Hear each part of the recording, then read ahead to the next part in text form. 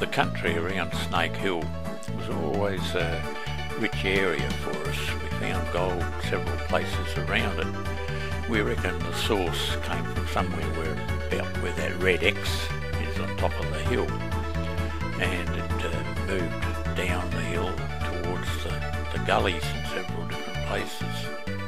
Here I show where I reckon the gold travelled from the red X down to Moonlight Lead.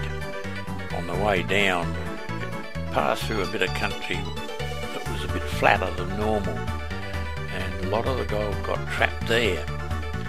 But most of the people that were looking for gold concentrated down on the bottom of the gully where it ended up. But the trouble is it was too deep for most detectors, because some of the shafts there were 8-9 foot deep. So we came back to this area that I've got shaded there, and we got a lot of small nuggets, up to 4 or 5 gram, down to a quarter of a gram even.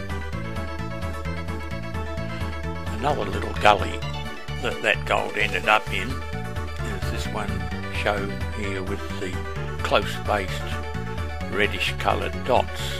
They were fairly shallow diggings, only about 2-3 foot deep at the most. Trouble is most people with a detector concentrate on those areas and they get flogged year after year. I prefer to try and find out where the gold came from and then track back to it and look for little places where the gold could have got trapped. We'll just race across to Moonlight Lead to get our bearings, and then I'll show you another place where I found gold.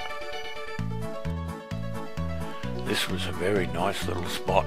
We got some nice nuggets in there. We ended up calling it Rusty's Patch after my little dog. We'll have a look at it in close in a minute. And here we are, we're zooming down into Rusty's Patch. If you notice on the right hand side there's a large pale green area. Well, that's where a lot of the gold ended up, but we couldn't get there of course because it was in a farmer's paddock and was all planted to oats. We got quite friendly with him, but I wouldn't have ever asked him to go and dig up his oats to look for a bit of gold.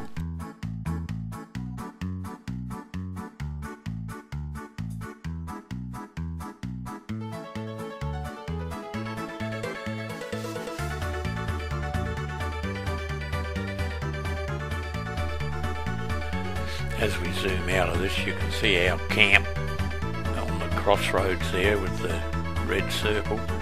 We were there for a month and a half, and only 6 or 7 kilometres out of Maryborough in Victoria.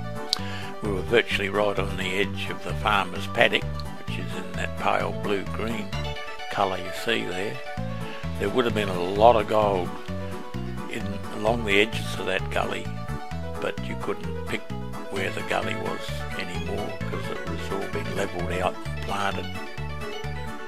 Well, that should give you a bit of an idea how to use one of these geological maps to find a bit of gold.